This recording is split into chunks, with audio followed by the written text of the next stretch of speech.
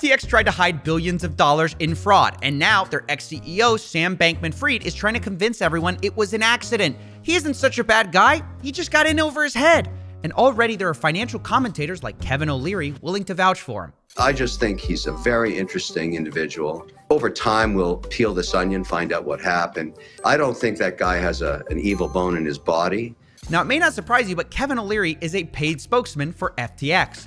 But even unpaid sources have parroted his claims. Take, for instance, the New York Times. They quote SBF saying he was just distracted and that's why FTX fell apart. Quote, had I been a bit more concentrated, that would have allowed me to catch on to what was going on the risk side. That's right, guys. If he only hadn't played League of Legends, he might have noticed he was stealing customer money. Now, of course, the New York Times was roasted for their uncritical take on Sam, as was Kevin O'Leary.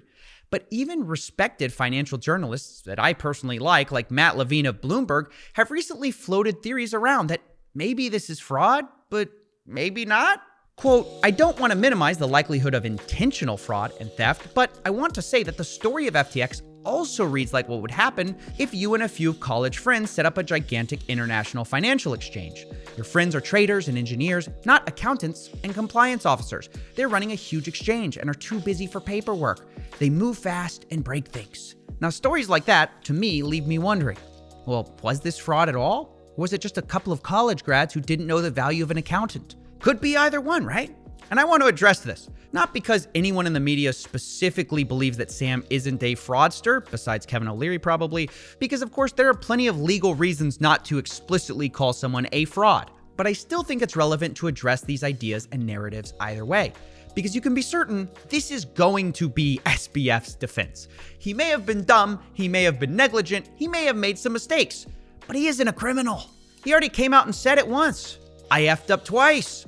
But instead of mentioning fraud, he says it's because of poor internal labeling that FTX fell apart, which I mislabel things all the time. And in a way, that's a compelling, simple explanation. Don't attribute to malice what you can attribute to stupidity. Or in this case, don't attribute to fraud what you can attribute to a polycule of 20-year-olds in the Bahamas getting in over their heads. That is basically what he wants you to believe. And so I'm here to answer that question. Could it possibly be that FTX is just a story of negligence? Well, the short answer is no. And the long answer is hell no.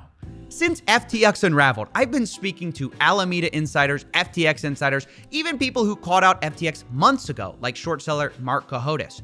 And the one thing I'm positive of after all of it is that Sam is probably the greatest con man of our generation. The only real question I have is why did it take us so long to find this out? Now, as I share the evidence that supports this claim, bear in mind, compiling a complete post-mortem on FTX is admittingly difficult. A paper shredder leaves behind better evidence than Sam Bankman-Fried. Sorry, I mean Fried. Well, not Fried for long. He's going to probably be in jail soon. But until that sweet day arrives, just understand that I don't have the full story yet. Nobody does. Even the people who have full access to the back-end evidence are still puzzled. In fact, the main person tasked with handling the FTX bankruptcy process also handled Enron, which is the definition of complicated corporate fraud. So you'd think it'd be no big deal, right? Nope. FTX is worse than Enron. Quote, never in my career have I seen such a complete failure of corporate controls. Not only that, he says that everything he got from SBF in the way of evidence, he has, quote, no confidence in, which, isn't great. This is probably because A, Sam has lied, and B, it sounds like everything in his empire was a mess. Allegedly, FTX was approving expenses with, quote, personalized emojis, and that Sam was communicating with disappearing messages that were set to auto-delete after, quote, a short period of time. Not only that, Sam encouraged employees to do the same. So understand that we don't have a full picture of what happened yet, in part because, well, they deliberately avoided leaving one. And I would actually point to this as the first piece of evidence of fraud. You don't show up to the scene of a crime with billions missing and find out all the evidence is destroyed and say, oh darn, maybe they accidentally torched it. No, that in of itself is suspicious. And deleting your text messages and encouraging your employees to do the same, that just screams that you're hiding something. But even though they didn't leave us much to go on, there's still tons of breadcrumbs that lead us to the same conclusion. For example, take the corporate structure of FTX and all their subsidiaries. We've talked about this. It's incredibly complicated, but I'm supposed to believe that the guy who set this up is the same guy who didn't know it was wrong for him to take from one company and steal it? Isn't this the same guy whose parents are both compliance lawyers, sticklers for the rules? You're telling me that guy doesn't understand what basic fraud is? Incidentally, this is actually why Kevin O'Leary thought this was such a safe bet. I'm a paid spokesperson to FTX and a shareholder there too. And big advocate for Sam because he has two parents that are compliance lawyers. If there's ever a place I could be that I'm not going to get in trouble, it's going to be at FTX. Yikes. And yet, even after being defrauded, Kevin says given the chance, he'd bet on Sam again. If SPF knocked on your door again and said, look, I failed in my last venture. I have a new crypto venture. I need money. Would you back him? That's a great question. No one's asked me yet. I think we can all admit, you can love him or hate him given what's happened, but he was one of the most brilliant traders in the crypto universe. He also built one of the most robust platforms. We used FTX actively. It was a very robust platform that allowed us to get information on a compliant basis. So I really like what he built. Would you back him? The answer would be yes. Unbelievable. I don't understand how these people can't admit they were fooled by SBF and just end up making fools of themselves. Now, there's another part of this story I want to talk about, which was, of course, the revelation that FTX, the exchange, and Alameda Research, the trading firm, were actually sharing customer funds. And there's been some talk of, well, maybe this was just a lack of compliance or accounting. But I want to suggest to you that SBF was not lacking anything. He purposely and deliberately profited from the vague relationship between Alameda and FTX. And the first sign of this was when I spoke to an insider at Alameda. He told me that they would often use insider knowledge of the coins that were going to be listed on FTX, and then they would go buy those coins up, knowing that it would pump in price when it was finally listed. In other words, an easy profit could be made. This, by the way, is similar to what happened on Coinbase, and 3 people were arrested for insider trading in that case. But unlike Coinbase, this wasn't rogue employees. This was Alameda itself doing this. So let me get this straight. If it was criminal when 3 individuals did it, what does it mean when an entire organization does it? I even asked the Alameda insider if they thought that it was criminal behavior, and they told me, quote, it was probably criminal in hindsight. Yeah, you know about the 2020 of hindsight. Sometimes you realize, wow, that was probably illegal. Now, this insider evidence is actually further validated by public reports that Alameda Research amassed swaths of tokens ahead of FTX saying it would list them, according to an analysis of public blockchain data. This is from the Wall Street Journal, and it just corroborates this insider testimony. There's insider trading going on at Alameda. So do you think someone, Sam, who is doing criminal activity, is going to want a bunch of accountants and compliance people sniffing around? No, they're going to want criminals hanging around them. So with that said, and completely unrelated, guess who FTX chose as their chief regulatory officer? This guy, Dan Friedberg. Now, Dan's past is very important because he used to work for UltimateBet, a poker site which got in a lot of trouble and has a very shady past for reasons we've explained before. UltimateBet got in trouble because they were giving some of their players a God mode that allowed them to see the other players' cards, which would obviously be an advantage if you're trying to play poker. Wow. So Friedberg was working for UltimateBet during these God mode days. And although he was never charged with anything, there is leaked audio coming out from him conspiring to hide the owner of UltimateBet from facing any consequences from using it. Here's Russ Hamilton, the former owner of UltimateBet, who used God mode and admits to making money with it, telling Friedberg that he wants to get out of this cheating scandal. I feel, and I did take this money, and I'm not trying to make it right, Dan, so we got to get that out of the way real quick, okay?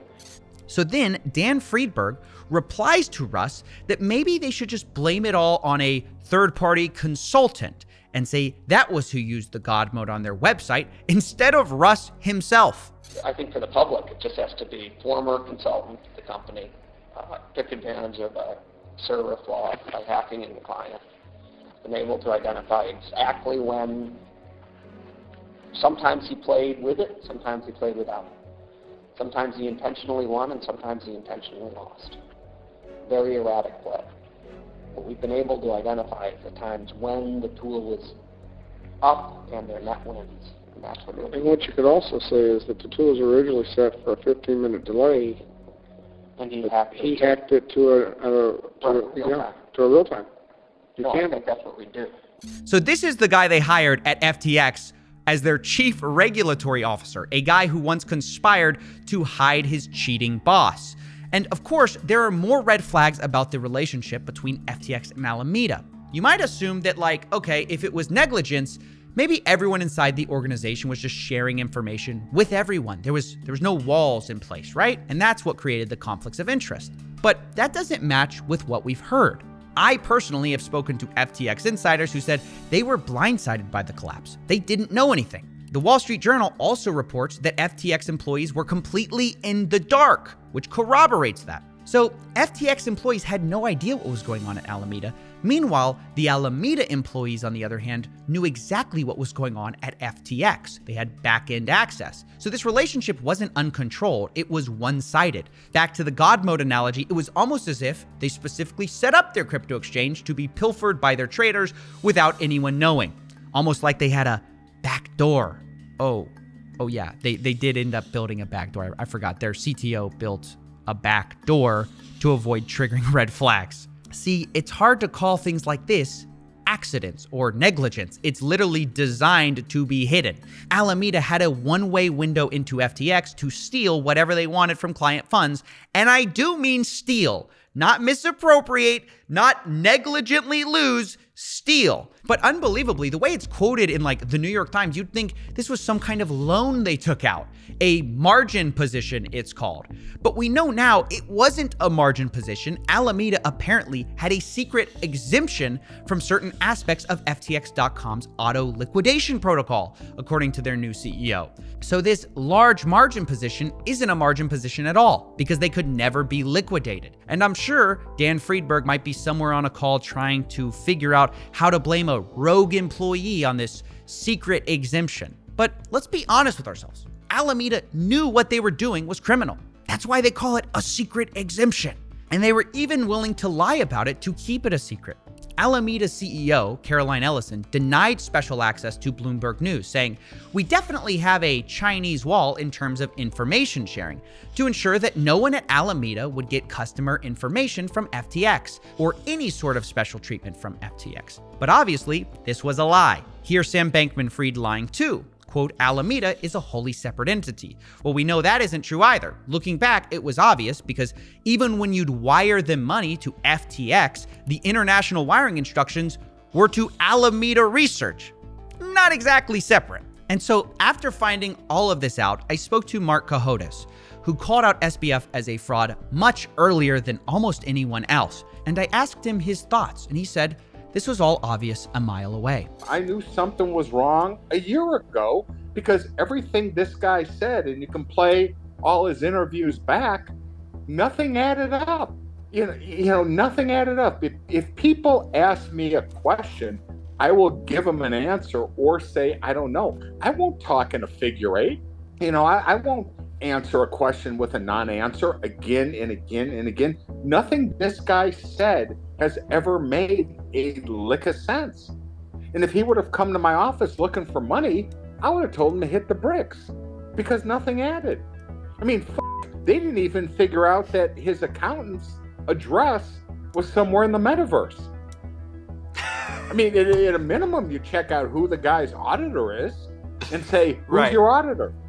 Oh, my auditor's name is the Pep Boy, Manny, Mo, and Jack. Okay, what's his address? Somewhere in the metaverse. Is this a joke? No, I'm being serious. Now, I know what you're thinking. Surely that can't be true that the auditor of FTX was located in the metaverse. But checking their official bankruptcy filings, that is the case. And now, because no one looked into it, FTX owes $3.1 billion to its top 50 creditors alone. And I guess if they have complaints, they can go to the metaverse and ask about it. I'm just kidding. Well, kind of. I actually don't think they probably take complaints in the metaverse. Either way, the question of was Sam Bankman-Fried a fraud is not much of a question at all. The real question is, why did so few people catch on early, and why didn't the media catch on sooner? I'm not sure. We can speculate. Maybe it was because of political donations or this whole story about effective altruism. But ultimately, what I know for sure is that people like Mark Cohodes, they weren't silent. He says he took it to journalists before the crash to see if they'd do anything, and they said no. I went to Bloomberg with my pal who I was working on this thing with, and we laid it out to five ladies on the crypto team, and they passed, and they said it would be too much work, we'd lose access, it's bad for business, right? They'd hang up on us if we asked these questions.